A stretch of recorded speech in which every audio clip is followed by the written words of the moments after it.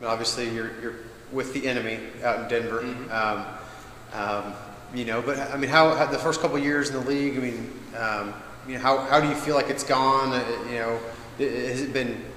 Are there things that have been harder than expected? Things that you feel like you've been able to pick up on quicker than you expected? I mean, within my first year, I feel like as a rookie, unless you get put into the perfect system, it's going to be a learning experience regardless. And you know, for me, I tell everybody, my rookie year wasn't what I wanted it to be.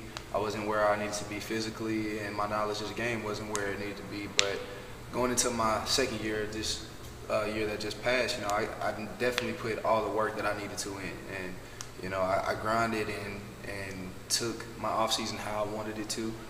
And, you know, I think everything showed on the field. Last year, I felt like people were still like, oh, well, he had this great college career, and his rookie year was shaky. You know, I wanted to go ahead and shut everybody up with that and let people know that I'm still here and I'm not going nowhere, you know. So this second year, for me, I think it went excellent. You know, I did exactly what I set out to do. And going into this third year, I plan on continuing that and trying to be the most dominant player in this league. So I was going to say, what are your goals for year 3 then? Year 3, just like college. I mean, I don't expect anything less than 15 sacks.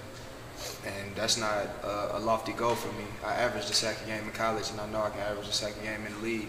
So, especially with Von Miller next to me, that means you can't double me the whole game. So I'm going to get my one-on-one. So for me, I don't see nothing less than Pro Bowl, and I don't see myself not being an all-pro player. What's the rivalry like with the Chiefs? Because you guys have been kind of going back and forth the last couple of years for the AFC West. Is it weird to be kind of going against the team you cheered for your whole life? It's really not, man. You know, it's actually more fun than anything because, you know, I love the Chiefs. I mean, just, you know, growing up here, this is my city, my team I grew up watching, and it's funny because I'm friends with a good handful of their players. You know, Kendrick West, Mitch Morse, Jeremy Maclin, Nunez, Roches. I mean, I could keep listening to the guys that are my buddies over there, but it's just the competition, man. Every time I come home, it just feels different. When I'm playing Arrowhead Stadium, it just feels different. You know, I feel like everybody here, even though they're all Chiefs fans, they're watching me. They want to see what I'm gonna do, and I always wanted to show that Kansas City breeds great athletes. You know, it's not just Texas, it's not just Florida, it's not just Cali. Like in the Midwest, we do breed greatness. So every time that I play the Chiefs, I look at it as an opportunity to show everyone here, this is what you helped create.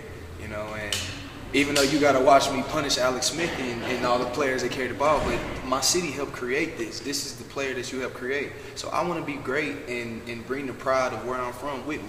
So whenever I play Kansas City, I just get chills, man. It excites me because I know if I make a bad play, some of my homeboys are going to text me about it or my family going to say something.